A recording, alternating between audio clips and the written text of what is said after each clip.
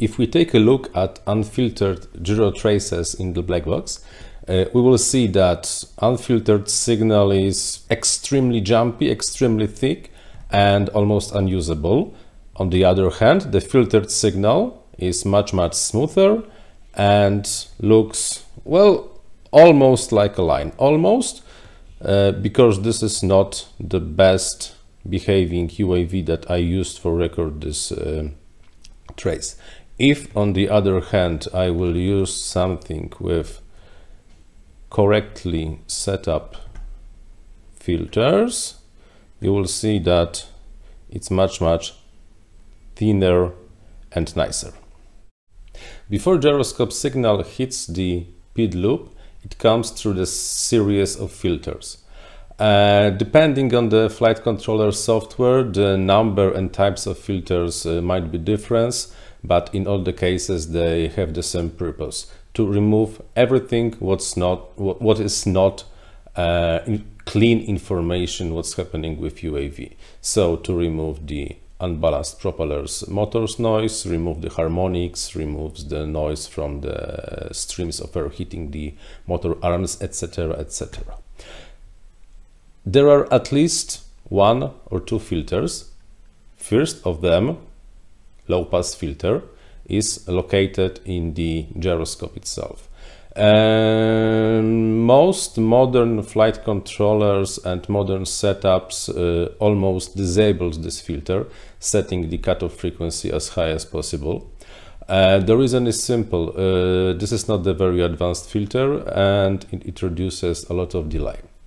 Second of all, there is a low pass filter located in the flight controller itself. It's software based.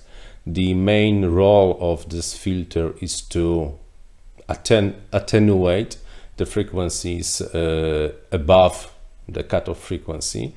So hopefully it should remove what we don't want in our signal. And practically this does not work very well. This is why some time ago 2 additional filters were introduced in Betaflight, CleanFlight, iNav, probably RaceFlight, I'm not sure about that. They are called notch filters. This is notch filter number 1 and notch filter number 2. Gyroscope signal ends filtering somewhere here, but this is not all. Also, the PID controller internally for the D-term filters itself. Also with low pass filter and the notch filter. Before we proceed any further, let's take a digital filter 101. So, what's the difference between low pass filter and the notch filter, and why are we using notch filters to filter gyroscope? Most of you, I hope, is familiar with the concept of low pass filter. This filter is designed to attenuate frequencies above the cutoff frequency. It's not specifically like this because cutoff frequency is also attenuated. In filter theory, we define the cutoff frequency as the frequency that is attenuated by the filter by half. But let's keep it simple. Everything with the frequency lower than the cutoff frequency should be left unattenuated. Everything with the frequency higher than the cutoff frequency should be attenuated. The higher the frequency, the bigger the attenuation. This is not linear dependency. It's a curve, but like I said, let's keep it simple. So setting up the low pass filter is quite simple. We only have to know the frequency of our main noise. For example, on the mini quad, motors generally generate frequency above 150 Hz, usually more. So if we set cutoff frequency at, I don't know, 90 Hz, the signal that comes from low pass filter should be pretty decent. Not perfect, but pretty decent, and for sure usable. Let's remember that not longer than a year ago we were not using notch filters at all. Everything ended at the low pass filter. The notch filters are something slightly different. They are not designed to attenuate everything above the cutoff frequency, but they are designed to attenuate a frequency range. So they will attack only a given spike in the signal spectrum, leaving everything else not affected. That's why they are defined not by one frequency, but by two frequencies.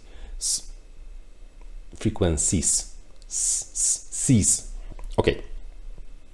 There is a center frequency for the filter, the notch filter frequency, and to cutoff frequency, lower cutoff frequency and upper cutoff frequency.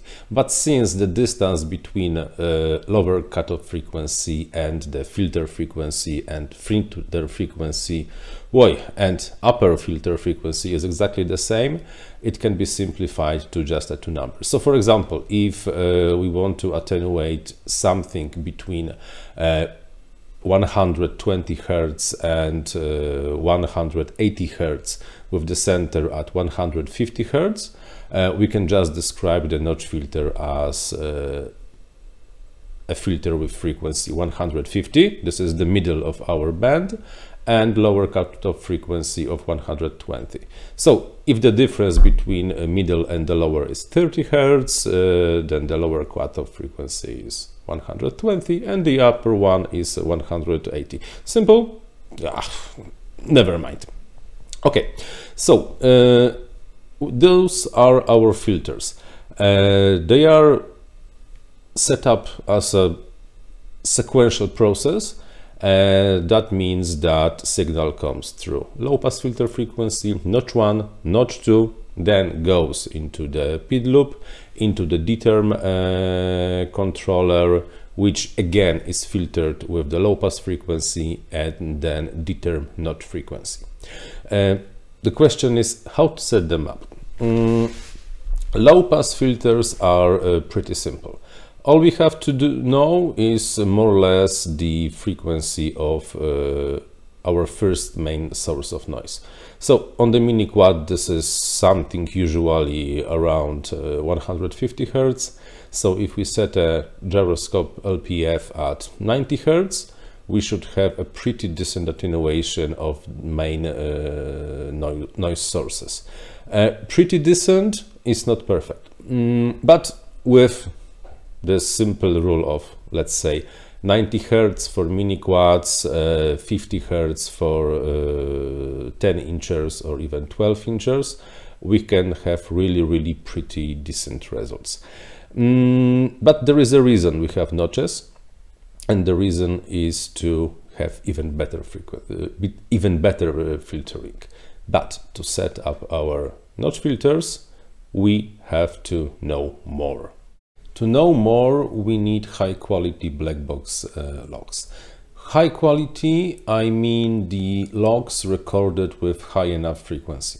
If the frequency is not big enough, we will not be able to see all the frequency ranges we really want to see, and the signal we will observe will be distorted by something called the folding frequencies, Nyquist frequency. This is not the material for this video, maybe something else in the future. Bottom line, we need high frequency black box logs. What does it mean high frequency? It depends on the UAV, on the multi-rotor we want to analyze. Bigger machines that are using 10 or 12 inch propellers, maybe even 9 inches, should record the black box with frequency of at least 500 Hertz, but the higher the better. For the mini quads, we need the recording frequency of 1000 Hertz, 1 kilohertz.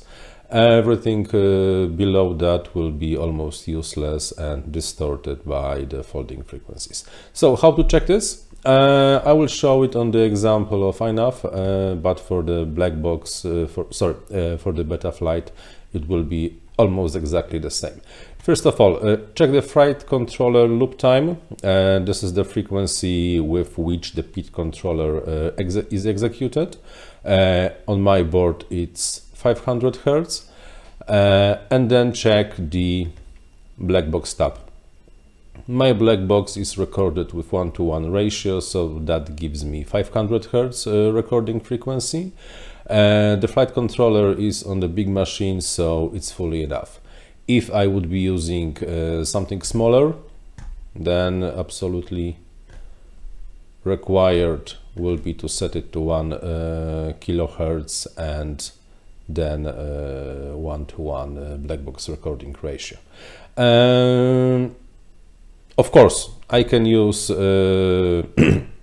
higher pit loop frequency and still record black box slightly slower, but in the end the black box frequency should be 500 or 1000 Hz. Second thing we have to do is to inform flight controller to record the unfiltered gyroscope signal. How it's done? In case of both Betaflight, latest Clean Flight 2.0 and INAV, this is exactly the same procedure. We only have to go into the CLI tab and type debug mode equals gyro. Oh, well, sorry, you have to type set, not just debug mode. Set debug mode equals gyro and then save. From now on, the unfiltered gyroscope signal will be recorded as debug variables in black box, and we will be able to analyze it.